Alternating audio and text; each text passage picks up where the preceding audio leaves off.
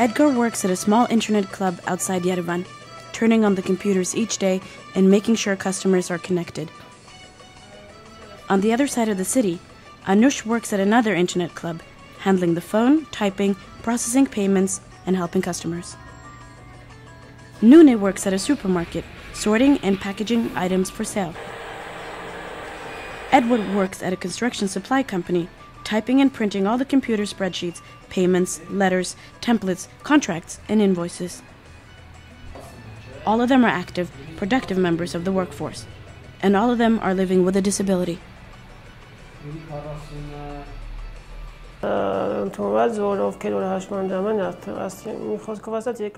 It's a sad stereotype in this society that those people who have disabilities are second-class people.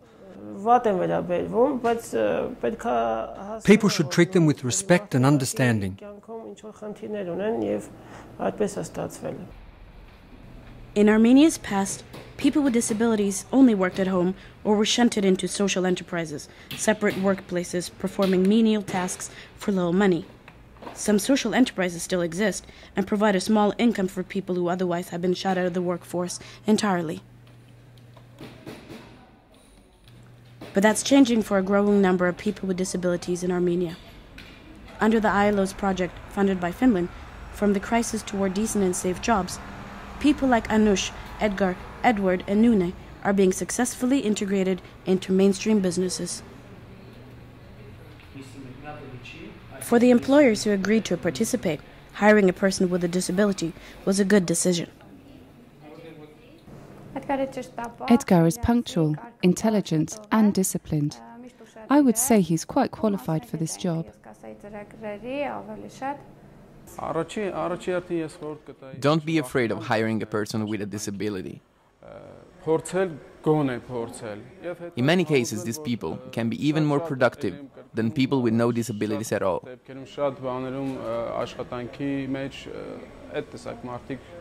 I'm convinced that people with disabilities are even more diligent, punctual, persistent, and responsible than other workers. It is their life's dream to find a job and to be accepted in society.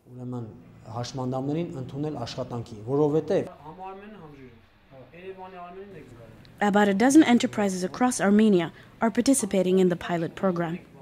The State Employment Service provided a wage subsidy to employers and a small amount of money toward the purchase of equipment so the new employee could work effectively.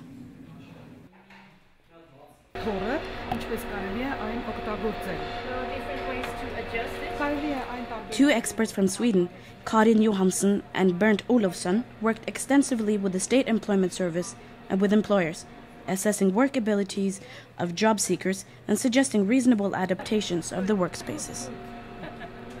Before, Edgar's disability made it too painful for him to sit for any period of time. But a new chair with adjustable armrests and head support, recommended by the Swedish experts, now means he can work all day without pain. Anush lost her hand in an industrial accident. Her new chair, desk lamp, and telephone headset has made a huge difference in her life. I can now work longer without getting tired. The light is really helpful, and the telephone headset is simply wonderful. Now I can walk around with the telephone or take calls when my hand is busy.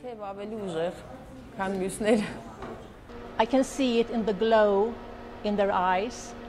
I can see that they are happy.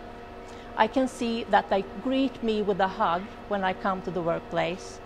And then I understand I have made some difference. And that is fantastic. Sona Harutyunyan is head of the State Employment Service Agency.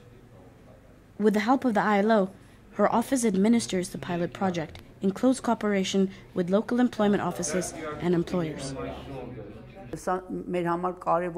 The most important result has been the experience and skills we have acquired to implement the projects. Now, nearly 30 employment centers are involved.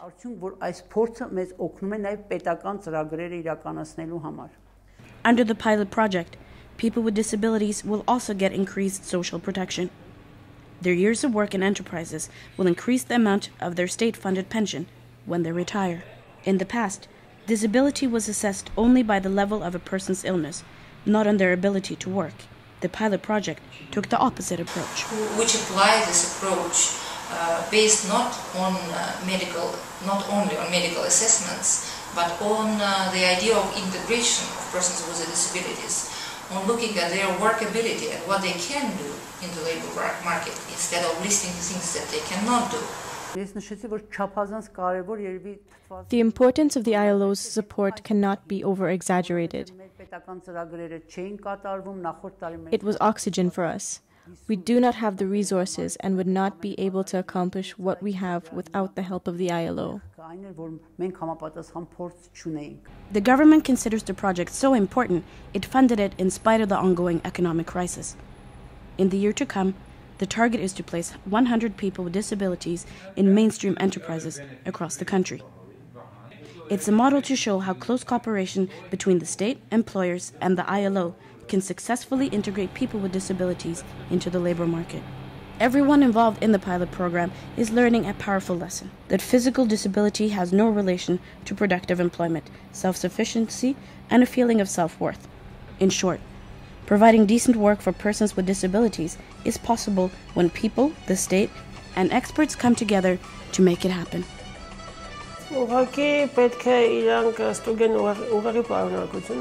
People should look at the content of a person's mind, not their physical ability. Disabled people have more time to devote to learning, to improving their qualifications and for self-improvement.